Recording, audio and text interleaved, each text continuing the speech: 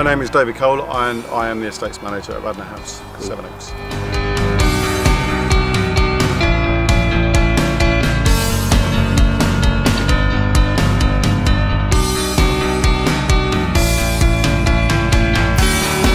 This is going to be a massive plus for the school. I mean, you know, we're gearing for, obviously the main thing is hockey, so looking to bring more students in. Tom Butt's come in, Director of Sport.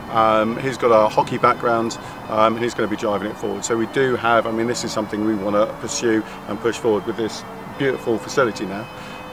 You know, we're only going to get better and hopefully entice more students into the school.